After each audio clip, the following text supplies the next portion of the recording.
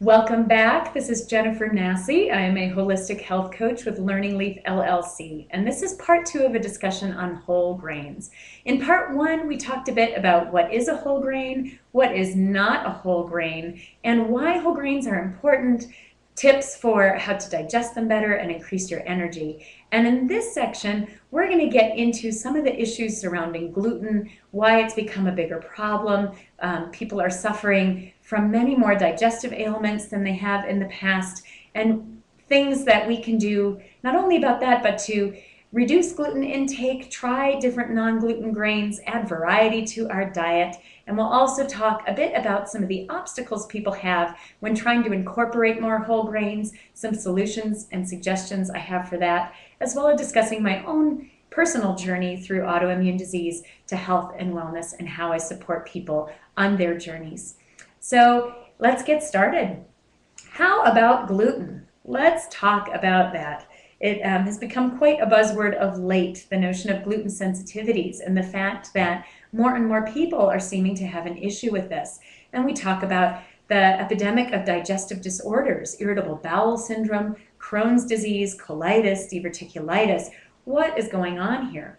Well, one of the issues that has come to light and that is talked about a lot more frequently is the overuse of antibiotics.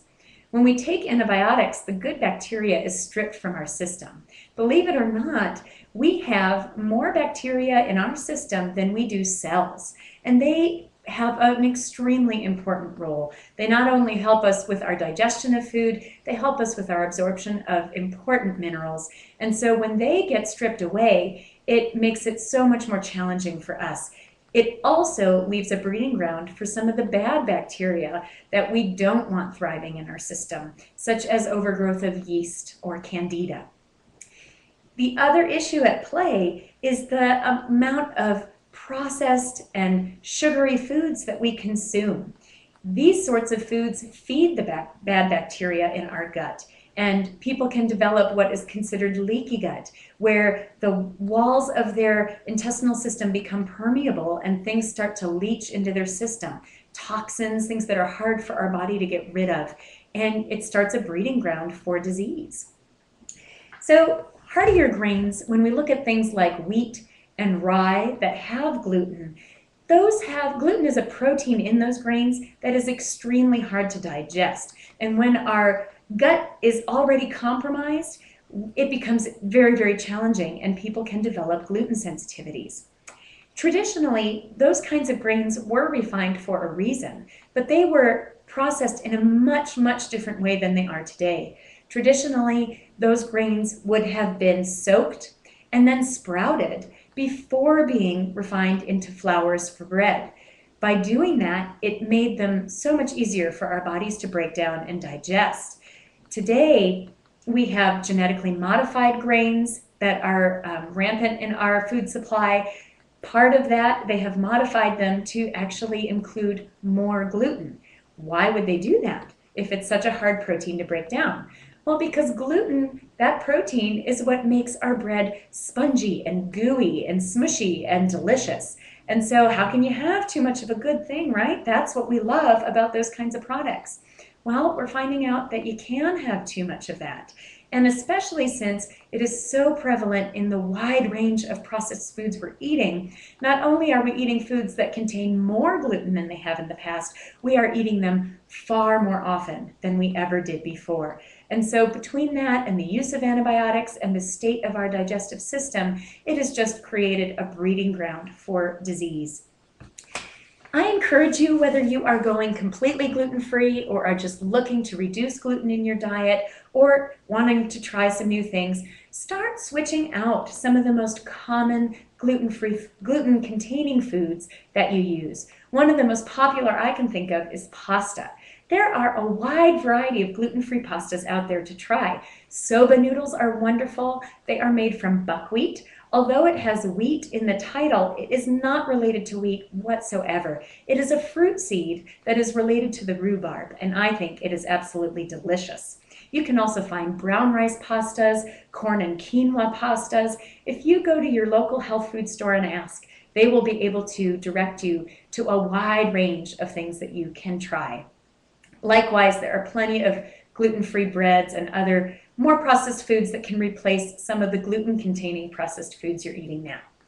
But as we know, this is a talk on whole grains, right? So I am especially here to encourage you to try and branch out to some of the non-gluten containing whole grains that there are out there. And once you do, I think you will find a whole new world of foods to try. Some of my favorites are millet. Believe it or not, it is not just for birds. It is a delicious whole grain, easy to cook. I love it in the morning. I will make scrambled eggs, spinach, onions, throw it on top of my millet, and I think it is a fantastic way to start my day. It has a kind of nutty flavor, almost a couscous-like consistency, and it is a lot of fun to play with. You can put it in soups, all sorts of things you can make with that. Obviously, brown rice, we've talked about that before. Quinoa is a wonderful grain, especially as we're getting into summer. It's hot. It makes a terrific cold salad. Cook it up, add in whatever vegetables you have. Cucumber, onion, parsley, other kinds of herbs, maybe some tomato. Let it, sit in the refrigerator for a couple hours so it's nice and cold and refreshing, and have that on a hot summer day. Kasha, which is another style of buckwheat. It's called groats.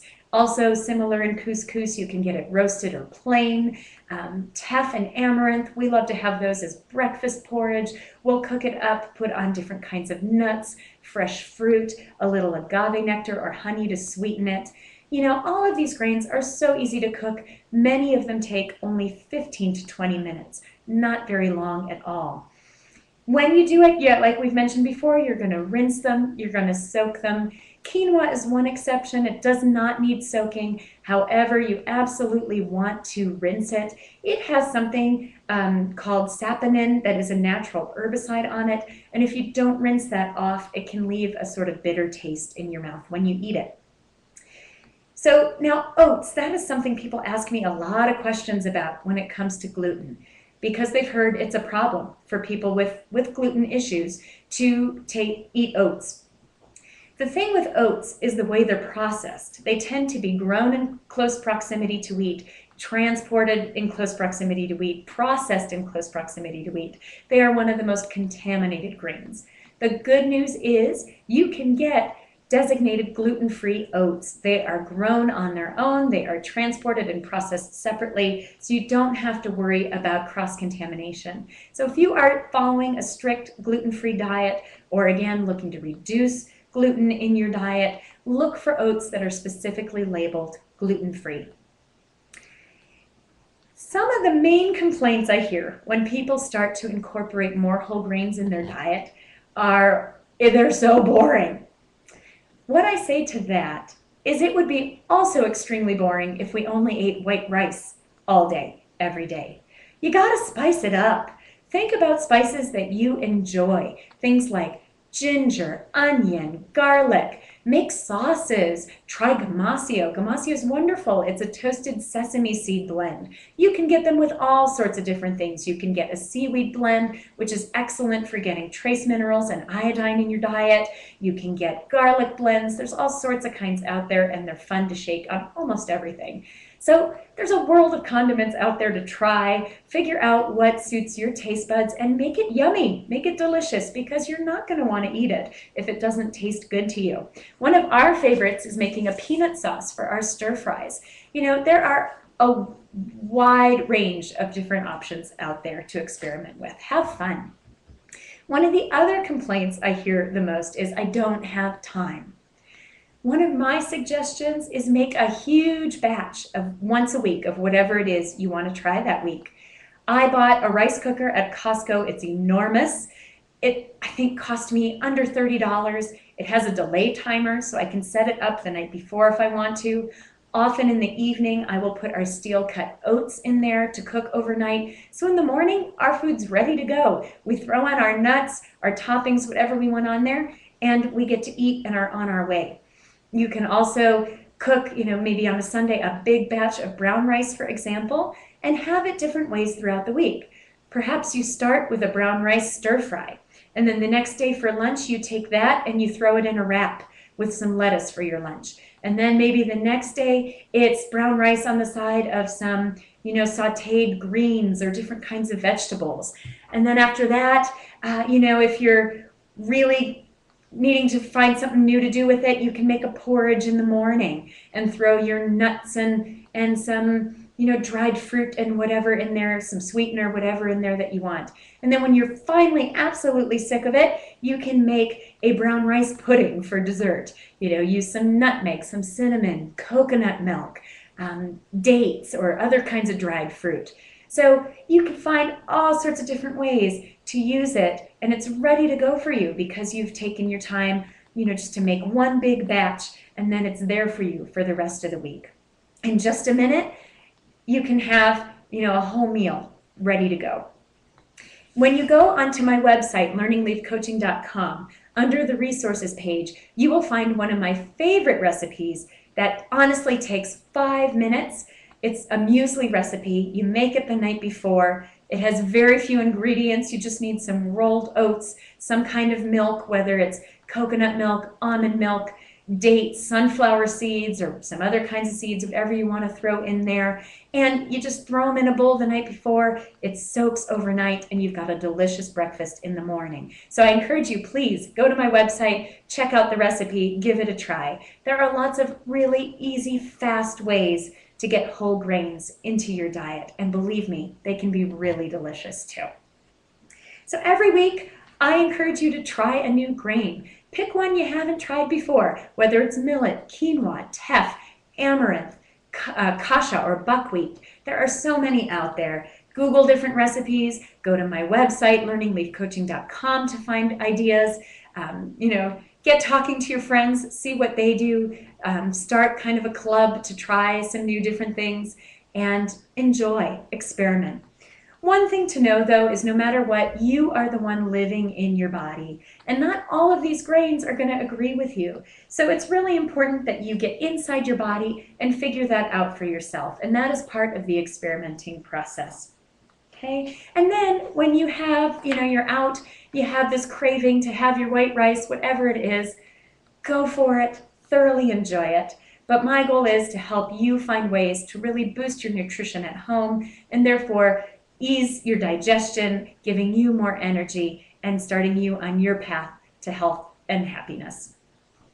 In terms of my own experience, it has truly been revolutionary for me. A few years ago, when my daughter was born, I was diagnosed with psoriasis, which is an autoimmune disease. I had all these horrible scaly patches of skin. I was embarrassed. They were cracking and bleeding. It was uncomfortable. I used to joke growing up that I had no immune system to speak of. I used to say, that I was absent the day God handed them out. For the most part, my friends and family agreed. I was plagued with chronic sinus infections, chronic bronchitis, strep throat, you name it. It just seemed like I was always worn down and unable to stay healthy. Because of that, I had round after round of antibiotics. I was not in a good place, and I believe that led to the manifestation of this psoriasis, this autoimmune disease coming up for me. Lo and behold, I was told that there's no cure, there's nothing you can do, diet's not related, and that didn't resonate with me. So I sought out all the information and support I could. I thoroughly changed my diet. I discovered I had a gluten intolerance. And believe it or not, over time, I became the healthiest and happiest I have been since I can remember. And I am now so honored in my role as a health coach to be able to support people on their own journeys. So please, I welcome you to visit my website, see if there is a way that I can support you on your journey. Sign up for my newsletter. It's free. Get fun tips, recipes, things to help you. Check out the resources section for recipes and other ideas, and I hope to see you back here again soon. It has been such a pleasure. Thank you for joining me, and take care.